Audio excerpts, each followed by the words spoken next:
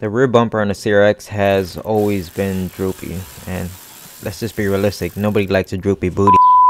Besides the fact that the bumper is hanging and it takes away from the overall look of the car, and let's be honest, it's a 91 Honda with a lot of rust on it, so this thing needs every little bit that it can get, right? So there's also a noise coming from the rear end, and I haven't exactly pinpointed where it's coming from, but I could tell it's somewhere in the rear bumper area. And I did have a quick look underneath the bumper, and there's nightmarish type of rust. So I can only imagine that the noise has to be coming from behind the bumper. So that's why I'm turning all this off. It's kind of like when you're sleeping at night but you left your closet door open and your mind starts to play tricks on you. You know there's nothing there. You start to think, what could be in there looking at me? Is it just me? Tell me if it's me. Please tell me it's me, because that's exactly what goes through my mind. And it scares the hell out of me to the point where I have to get up and just close the door because my mind will not let me rest. Anyway, you know there's nothing inside that closet, yet you can't help but think about it. It's the same thing with this bumper. It's kind of like I just don't want to think about it. But there has to be a day where you face your fears, and guys, that day is today. As you can see, I have out my inductive heater, bolt extractors, vice grips, pretty much anything I could throw at this thing, and it's just giving me hell, and the job has only started. So guys, just please say 3 Hail Marys for me. You may have noticed that this is the first video on a 2-part series of repairing rust on the rear bumper of the CRX. And you're probably thinking, whoa, way to cash in on this, huh? Really getting that YouTube money, huh? You fools, you forget that I have a 1991 Honda CRX in the Chicagoland area. This thing is riddled with rust. Nothing comes off, everything breaks, everything has to be torched off or replaced. Cut me some freaking slack. Enjoy the videos, sit down, be quiet, and hit that like button.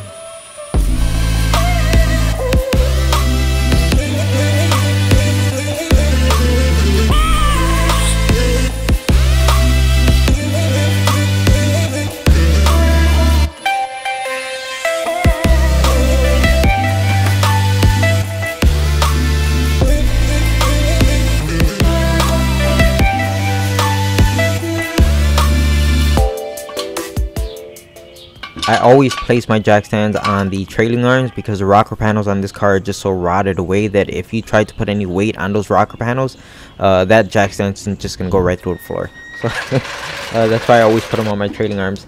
As you can see, I'm trying to get the bumper off now, but then I noticed something that just quite isn't right. Someone drilled some holes into the body and ran 2 giant zip ties from the body of the car to the bumper. Yeah, so already bad signs, right? We are getting some bad juju off of this, and here goes those giant zip ties I was talking about.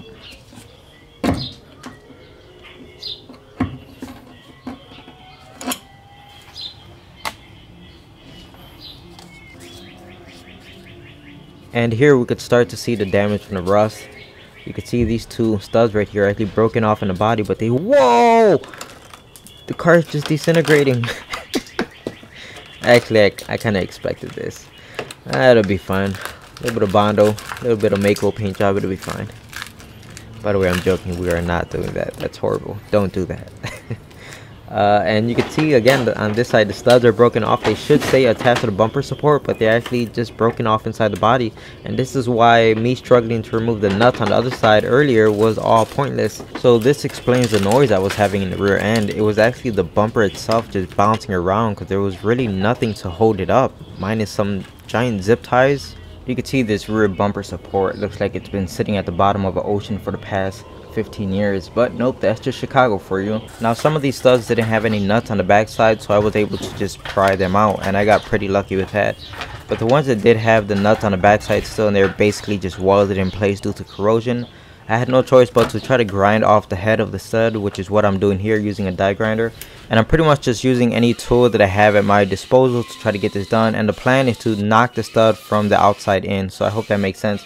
At this point, I'm making a ton of noise already, and my neighbors are not too happy with me, but honestly, they could go kick rocks because they make noise all the time and I don't complain, so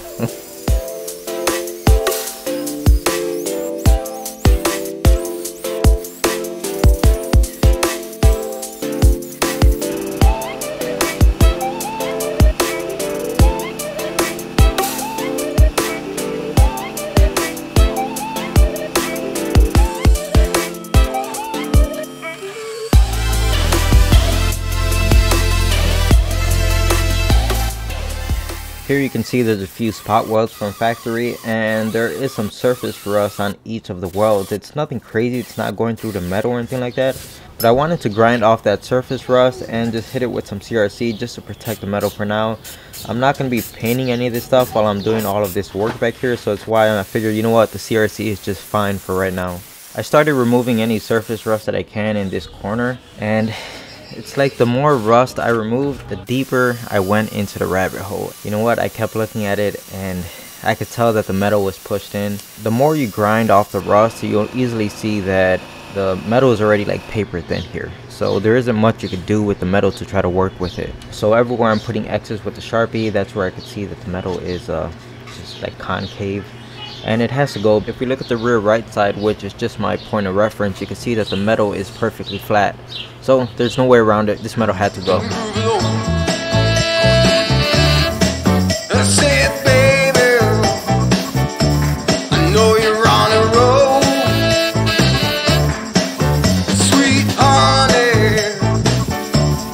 Take it real soon.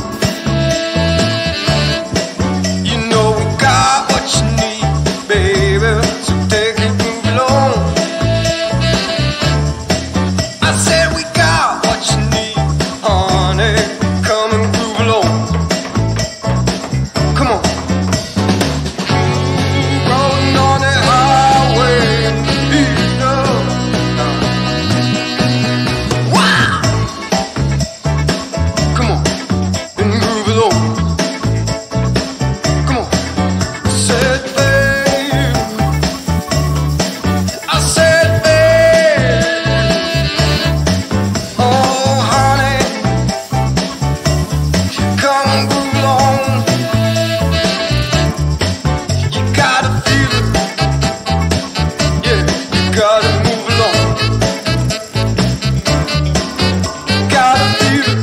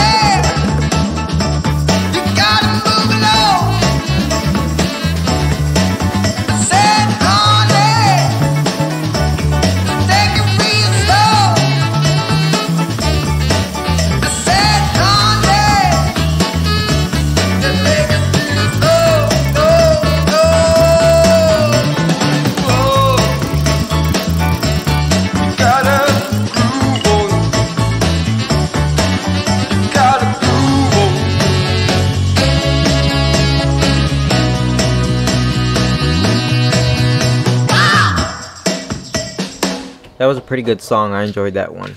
You probably saw me flattening out that sheet metal that I just cut off, and the reason for that is because it has some very intricate shapes in the sheet metal that I just can't really replicate easily. So the easiest method is to just reuse it. So I'm only going to be cutting out the sections that are bad and replacing those bad sections, if that makes any sense. So at this point you can see me removing the tail lights, and the reason for that is to not cause any damage to them. Well, that's the idea. We have to get to these two holes that were drilled into the body where someone put the large zip ties. That's why I'm removing the tail lights. But as you can see, one of the bolts didn't want to come out, so I had to heat up the bolt to get it out, and of course it melted the plastic on the tail light, which is unfortunate, but I really saw no other way of getting this thing out. Something had to give. I'll find a way to fix it later. It's not that big of an issue.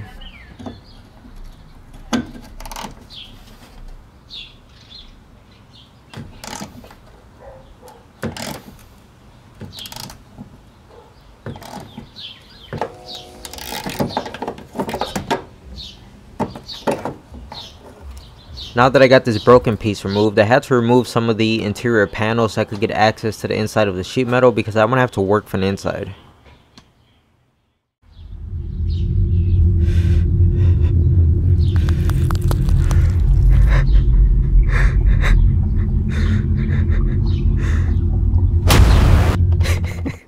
I've seen that about a dozen times while editing this video, and it still makes me laugh. So I'm just hitting the panel from the inside out, trying to get out any damage that I might have caused while I was trying to remove the panel, you know, like bending the sheet metal and whatnot. So here I am removing the paint on the outside of the panel, because we're going to start welding all these things up, and I disconnected my battery.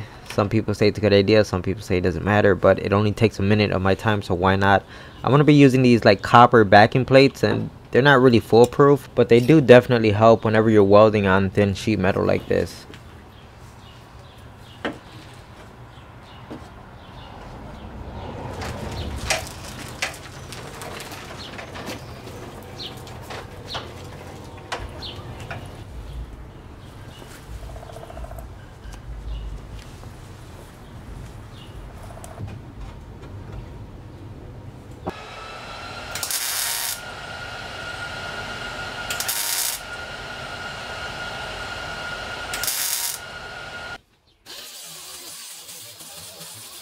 Here you can see that the weld I just did, it's not horrible at all, but the problem comes when you start to grind it down so it's flush with the rest of the panel. All of a sudden you're going to start blowing through. You're going to have the metal so thin that you're going to start to see little pinholes, and it just becomes a headache. And that's the whole thing I was fighting here, just back and forth. No matter how many times I welded it, I kept seeing tiny little pinholes, and it just kept aggravating me. Here I am just grinding off some more of the paint so I could put my welding clamp on here just so I could get a good ground somewhere. And I just kept on attempting to plug up these holes, but I kept running into that same exact issue, that no matter how good the welds look, once you grind it back, you're going to have little pinholes. And yes, I know this large angle grinder is a bit too much, and it's probably putting too much heat into the panel, but it's all I have for now. I did end up ordering like these 2-inch small Rolock discs for this exact purpose, but they hadn't come in yet, so the angle grinder is all I had to work with.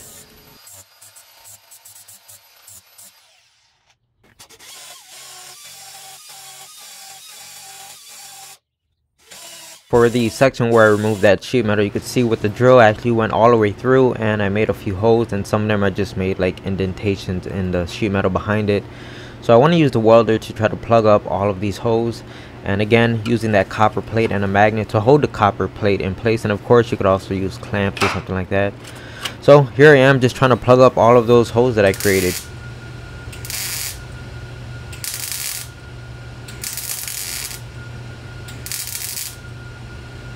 So here goes the holes that I welded up, and as you can see, after grinding them down, they don't look that bad, but I could tell you right now that they are horribly thin in the areas where you have to grind them. And on this side, you can see there's even pinholes where I put the light behind it, and you can see right through them. And this is like my third time attempting to weld them up, so it's not going to happen with a welder. At this point, what I'm going to do is either put some sort of seam sealer over them or a panel bonding adhesive to cover up the little pinholes. And that's it, because like I said, you're not going to get it done with the welder. It's just going to keep happening over and over. So what I did is I grabbed the panel that I just cut out and threw it in the sandblast just so we could get a better look at what we're working with. So here's everything that I'm cutting out. I'm going to cut straight down from here, go to the left, and then straight down from here, go to the right, and then go up. So anything that's a weird or intricate design is what I'm trying to keep, and everything in the center that is just flat metal, that's going to go. So as you can see, I picked up some sheet metal from my local home improvement place. I'm just measuring the type of metal that came off of the car so I could match it up with the sheet metal that I picked up, because I have a few different gauges here. So you can see this is reading as 22 gauge. It's on the CRX. And before I start cutting anything, I wanted to just use a Sharpie just to get a rough idea, make sure I'm cutting the right places. And for some reason I started cutting this sheet metal out, and then it was at this point that Jonathan realized he messed up. I cut the wrong side.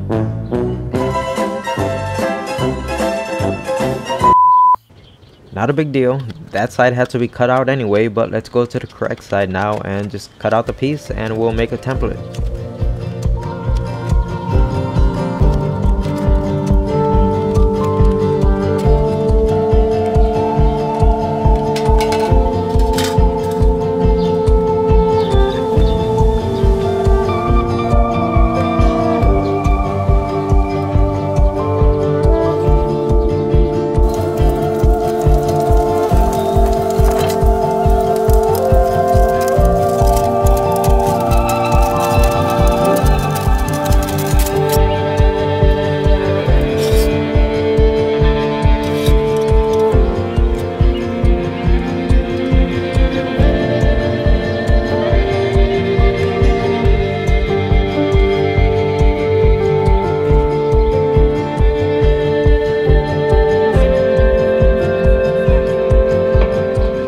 have this pneumatic hole punch slash flange maker, and I'm going to use it to punch a hole in this panel right here. And the reason for that is because I plan on doing some plug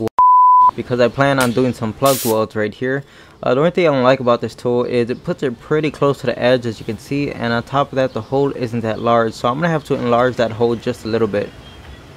Now that I got my sheet metal cut out, I'm going to go ahead and weld it into the original panel. Now I'm not going to weld it in completely at this point, I just want to give it a few tacks so it's being held in place, and then I'll cut out the other section, which is right here, and again use it to make a new template and pretty much rinse and repeat so I could get both of the new pieces of sheet metal welded onto the original piece. On the first day that I started welding up these holes back here, I ran out of time so I couldn't finish it, so you can still see I have some holes back here to plug up. But I also want to plug up where I cut into the rest of the sheet metal using my cut off disc, and you can just see like the slot lines or the straight lines in the panel. So that's not really too big of an issue, so I'm going to go ahead and take care of all of that right now. And again, just using that copper plate as a backer, and you'll see how it turns out once I get rid of all those cut lines going into the panel. And really that's just a result of using the angle grinder, which had too large of a disc on it, but it's all I had to work with at the moment. And yes, I know I shouldn't be using a hat like that for welding because it can easily catch on fire. I'm aware of that. I have a proper welding hat, I just couldn't find it. So as you can see, I have both of the new panels welded into the original one, and what I'm doing here is pretty much opening the holes of where the studs are going to go through and try to get them roughly to what the original one looks like. So as you can see, all the welds aren't perfect, but this is more like a rough draft. I'm going to have to go over each of these welds, so that's a project for tomorrow morning. And that's pretty much what I'm doing right here. I'm going over each of the welds once again to really lay on some material right there and give me something to grind off to make the surface look a little bit nicer.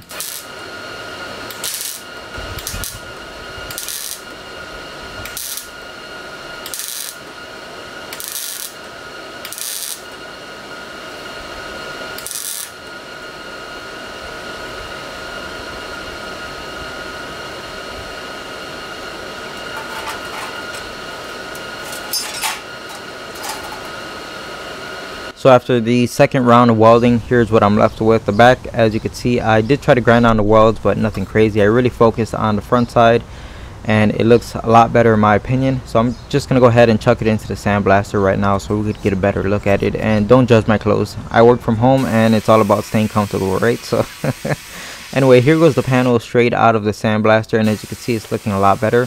The backside wasn't too concerned with it. Obviously no one's gonna see any of it, but once you do all the body work, no one's really going to notice that anything was done to this. So the front side's looking really good. And now it's time for some self-etching primer. I gave this thing like 3 healthy coats of primer, and I actually waited like a full 24 hours to get to the next step. Not that it needed it, it's just I didn't have time to get to the CRX anytime sooner. All this stuff took days to do. So I'm just cuffing up the primer here to prepare it for a coat of paint. The next step is to put some seam sealer on the back welds, and this is why I was never really too concerned with grinding them down and making them look pretty, because I knew they were going to get covered up. I'm using this beige stuff because that's what the CRX came with from factory. They sell it in black also, but the black isn't what the CRX came with, and black is also harder to cover up when it comes down to painting it.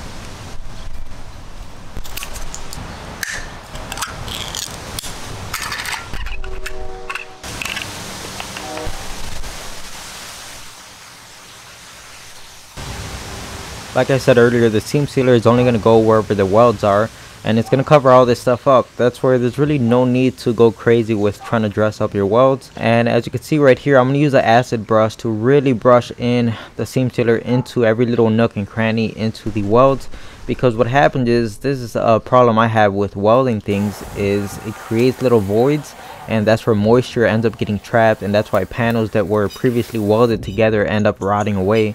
So by forcing the seam sealer into the little nooks and crannies, it really helps to make sure that moisture doesn't get into any of these things. Plus, it just gives it like a OEM appearance, if you get what I mean. I mean, look at this panel. It already looks like something that just came off of a car. Now that I'm done applying the seam sealer, I pretty much put this aside and let it sit for a complete 24 hours. And I just decided to move on to other things because there's plenty of work to be done. So as you can see, I'm just using a wire brush on my drill here, and I'm trying to remove any surface rust that I can, because I want to spray the inside of this channel right here with some CRC to protect the metal, because sure, you could get to it once the panel is in place with that little access hole, but it's just so much easier right now. And I'm just really gonna go to town on this thing, because realistically no one's ever gonna come in here again, so why not just really douse it, you know what I mean? And I'm using my air gun with very light pressure to try to move around the fluid and try to get it into like some of the cavities way in the back there. And as you can see, I'm just using a piece of cardboard here with some tape to protect that new CRC that I just sprayed inside of there while it's still curing and drying. I don't want any of this stuff getting inside of there. Moving on to the actual bumper, I want to try to salvage these license plate holders if possible, but I need to get them off the bumper first, so have a really good look at them to even see if they're usable. But before I could do that, I have to remove the actual bumper support, and this thing is just in horrible condition, and the bolts that are screwed through the bumper have been on here for as old as this car is. So at this point, I'm just gonna do whatever I can to get these things out of here, even if I have to resort to heat, which isn't ideal when you're working with plastic for obvious reasons, but sometimes you gotta do what you gotta do.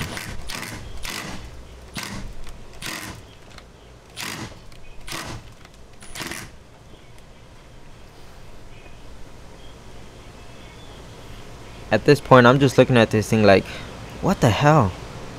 And really thinking about all the choices I've made in my life.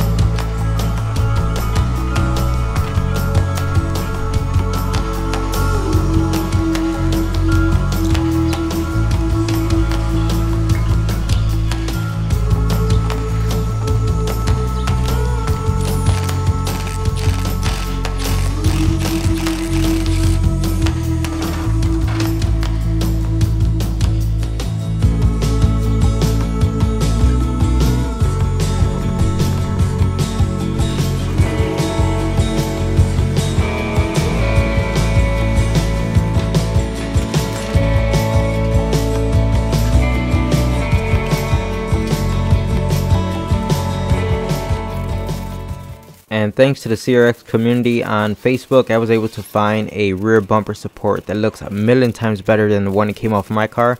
Of course, it's from a different state. You're not going to find anything that looks this clean in the Chicagoland area. So I was really lucky and grateful to find something like this. Now let's move on to the panel that we put the seam sealer on. It's been a full 24 hours. Now it's time to paint the panel, and I'm going to use paintscratch.com. This is not a sponsor or anything like this. I've been buying from them for years. You could order just a rattle can like this, and it's supposed to be real red. As you can see, it says on the sticker 1991 Honda. So you could give them your paint code for pretty much any car, and they could put it in a rattle can for you. The downside is it's expensive. This one rattle can after shipping was about $45. Yes, I know. You could also get way more paint. It doesn't have to be a rattle can. You could get it in the pint, a gallon, whatever. So it's pretty neat that you could get stuff like this. I just thought I'd let you guys know about it. I'm giving this thing 3 separate coats of paint, waiting like 5 minutes between each coat. If you're wondering why I masked off the edges like that, it's because this panel is going to get welded in eventually, so if I put paint on that edge, it's just going to end up burning off, so there's really no point. So at this point, now that it's all painted the way I want it, I'm just going to let it sit and dry. Now, you're going to call me crazy, but honestly, all that painting and all that work I just did, a lot of it's going to come back off. Yeah, it's weird, but the reason why I did it like that is because I want the inside of the panel where no one could ever really get access to. I want it to be painted. I know that's weird, but if you go to any body shop or you know have anyone else do it, they'll just slap the panel on, they're welded in place, and the inside metal most likely won't be protected, and it is what it is. But because it's my car and I'm doing it how I want, you could take as many steps as you want to try to protect the metal. So that's what I'm doing. Don't judge me. So I'm gonna go ahead and bolt this up, as you can see, like I'm doing right now, and I'm using a Sharpie from the back side to mark out the rail of the car, and I'll show you in just a second. I actually had this thing marked out earlier, and some of you may have noticed it, and that's gonna show me exactly where I have to remove all of the paint that we just laid down. So everything inside of this pattern right here has to come off, and I need to find a way to find out where this line is at for the rail. So I'm just using tape, as you can see, and I'm gonna push the panel up against it, and wherever the tape lands, that's where I know I could make the rest of my Sharpie lines. And there we have it. So everything within the black Sharpie lines has to come off. Now if you're thinking to yourself, well, what's this guy talking about, because he just said he wants this metal protected, yet he's gonna go ahead and grind off all the primer and the paint he just applied? Well, this is where I changed my mind, because initially I was gonna weld this panel in. My mind's telling me no, but my body's telling me to use panel bonding adhesive. But I know damn well that 2 panels that get plug weld together or spot weld, whatever you want to call it, even with weld through primer, which I don't have much faith in, it still lets moisture in between the panels eventually, and corrosion happens. So I ditched the whole plug weld thing and I decided to use panel bonding adhesive. That's right, this thing is going to get glued together, and I've used this stuff plenty of times, and this stuff is excellent. It actually holds stronger, or can hold stronger than welding something together. And wherever you apply this panel bonding adhesive, it has to go to bare metal, and that bare metal that this thing is covering is never going to rust. So keep that in mind. That's why everything that I'm grinding off of the panel, I have to make sure I cover 100% of that bare metal with the panel bonding adhesive. As I just showed you, this thing has a 90-minute working time, which is more than enough. And also you can see that this thing uses a special gun applicator in order to use it, meaning you can't just buy the glue and expect to use it. You have to buy the applicator gun.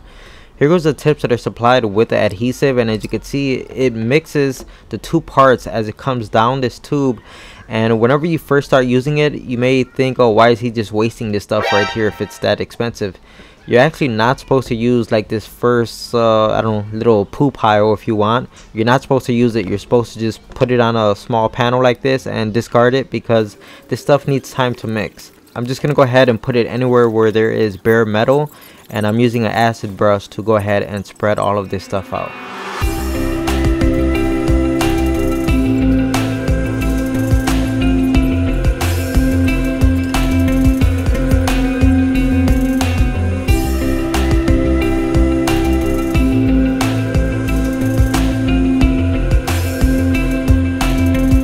Now that I'm done with the panel, I'm going to go over to the car and start applying the adhesive over here.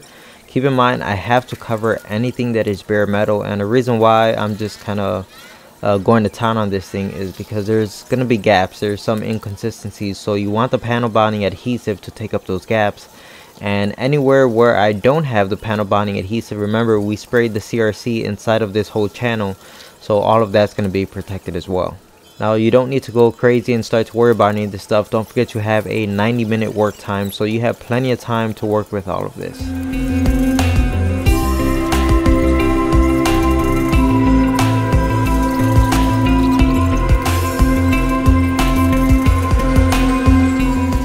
once you're done applying all of the adhesive, I know your first instinct is to put the two panels together, but really what you should do is take the time to discard the mixing tube that's on your adhesive and put the cap back on it. You really want to clean up your mess, because if you forget about this, you could potentially let this whole cartridge go to waste, and it's expensive. You don't want to waste it. So now it's time to put the two panels together, and as you can see, I'm trying to put the panel on as flat as possible without sliding it up or down or basically any type of movement. You want them to make contact and just keep it as steady as possible. I'm using the bolts here to keep the panel in place and to apply even pressure across the panel. You can see the 3 holes that I drilled into the panel to plug weld them previously, and now they just have panel bonding adhesive oozing out of them. So I just decided to use the acid brush to kind of move that glue around and kind of work as a plug weld, but made out of panel bonding adhesive. I ended up drilling 2 holes in the panel because on this corner the panel was still kind of springy. It didn't want to stay flat against the rest of the car. So there's nothing wrong with that. You could absolutely drill little tiny holes and run screws into the panels. That's the main thing about this panel bonding adhesive. You want nice good clamping pressure for it to cure and cure right, and make sure it's going to hold nice and strong. So as you can see, I put tape between everything so that the panel bonding adhesive doesn't stick to any of the nuts and bolts I have in here.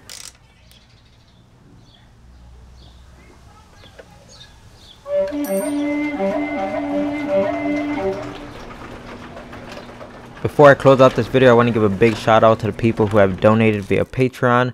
Not everyone on this list is a current supporter, but at one point they did donate, and I really appreciate that. If I missed your name, I'm sorry. Please get in contact with me and I'll be sure to include your name in the next video. I hope you enjoyed this video, guys. It was a ton of work, but I really enjoyed making this one. I had a blast making it, as you could probably tell. And I hope you guys come along for the next video. So catch you guys next time.